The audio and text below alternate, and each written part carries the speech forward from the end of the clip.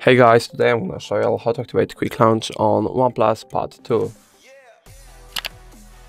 So firstly, let's go into settings to check if Quick Launch is enabled. Scroll down, accessibility and convenience, scroll a bit down again and go into power button.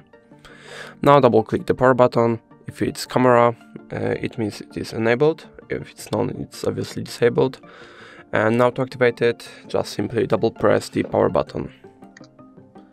And as you can see, the camera has been activated, and that is going to be all. If I helped you, please leave a like and subscribe, and if you have any more questions, please let us know in the comments.